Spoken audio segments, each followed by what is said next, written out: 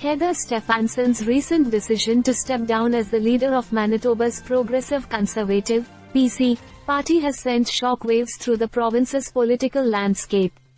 This unexpected move came shortly after the NDP's election win, leaving many questions unanswered. In this video, we will delve into the circumstances surrounding Stefanson's resignation and explore its potential implications for Manitoba's political future. Stefanson's announcement. Heather Stefanson's announcement of her resignation as the PC leader came as a surprise to both party members and political observers.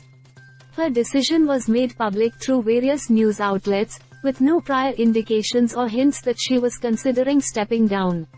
Reasons for resignation. While the official reasons behind Stefanson's resignation have not been publicly disclosed, some speculations and insights can be gleaned from the context. The PC party faced a significant defeat in the recent provincial election, losing to the NDP. It is possible that Stefanson took responsibility for this defeat and decided to step aside to allow the party to rejuvenate and rebuild under new leadership. Political fallout. Stefanson's resignation has already created political turmoil in Manitoba. The PC party will now have to navigate the challenging task of electing a new leader and redefining its political agenda.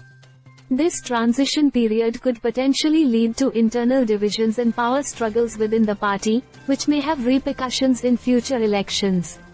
Stefanson's legacy. During her time as PC leader, Heather Stefanson made notable contributions to Manitoba's political landscape. She championed various policy initiatives and was a prominent figure in the province's politics.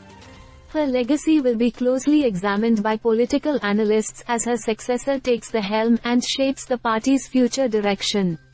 Impact on Manitoba politics. The resignation of a party leader can have far-reaching consequences for the political landscape of a province. With the PC party in transition, the NDP, under Premier Beckham, may see an opportunity to solidify their position in power.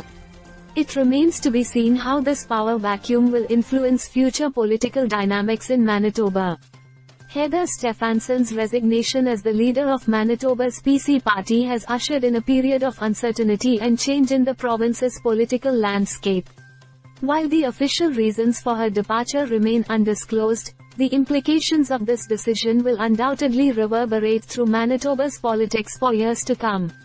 As the PC party searches for its new leader, Manitobans will be closely watching to see how this change affects the province's political future.